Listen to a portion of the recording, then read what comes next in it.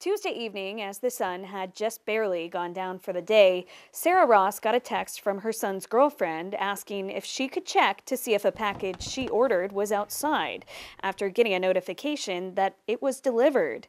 And so when we went and checked, that wasn't there. So she checked her security cameras and saw the large package, originally delivered by UPS, was there until someone that looks like an Amazon driver dropped off another package for the family that they were also expecting. But the driver got a bit distracted. Amazon should be bringing Christmas gifts, not stealing them.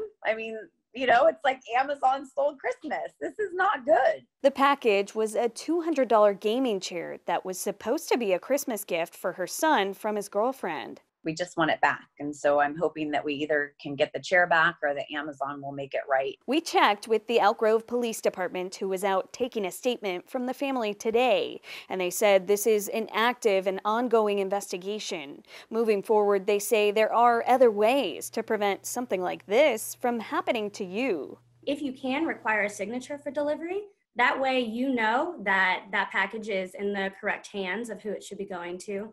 Have your packages held at a local post office for pickup if that's something that's available to you. They say you can also have your packages delivered to a relative or neighbor that will be home during the delivery time, or send it to your office. Make sure you have delivery notifications turned on, and you can always use lockers provided by some delivery services placed inside of grocery stores too.